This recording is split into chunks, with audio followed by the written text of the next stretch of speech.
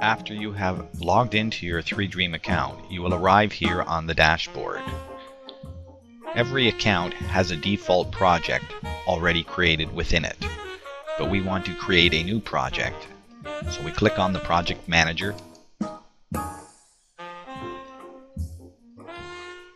and then click on Create New Project. Give your new project a name.